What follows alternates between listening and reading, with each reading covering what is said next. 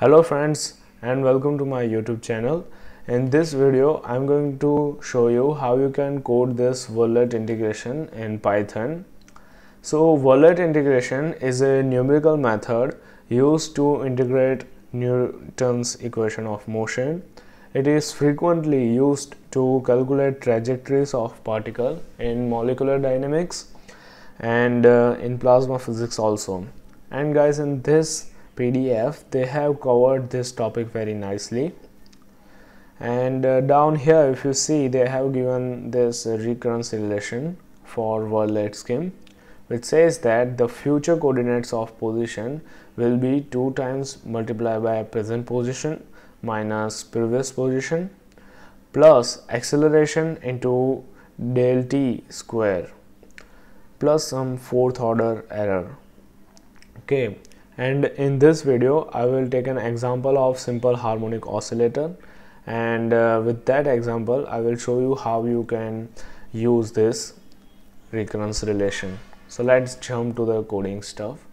And guys, this is the plan of action. First we shall define constant, then initial condition, then we shall use Verlet algorithm to find the trajectory, and we shall compare our data with analytical solution and see what kind of error we are getting, and lastly we shall plot our data. So let's first define constant.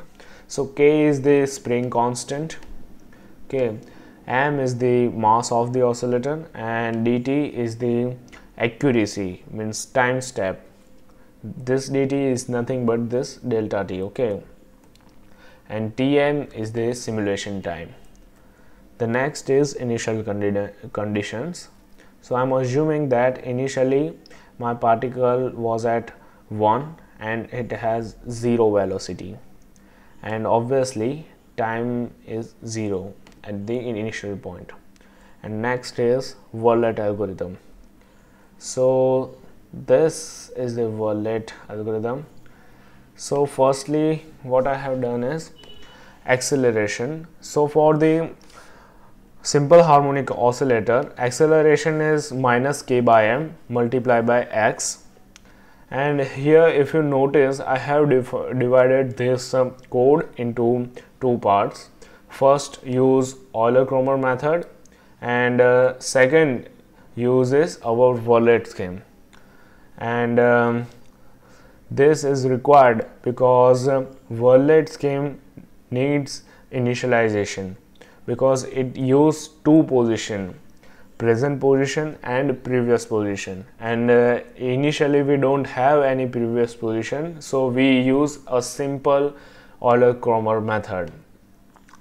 And this x dot append generate list of trajectory, means list of an x coordinate, and time update will generate list of time. And next is analytical solution.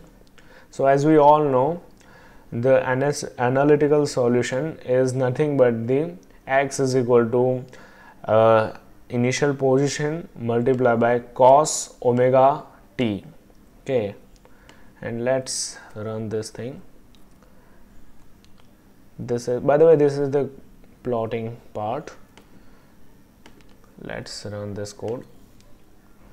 Okay, so if you see, this blue line is the analytical solution, and then this red dots are trajectories which we are calculating using Verlet scheme. So error is quite less, okay, and you can do various experiment. If you increase this dt, let us say 0.2, then I guess error will also increase. So yes, error has increased, and if you reduce the dt, this dt, then your error will decrease.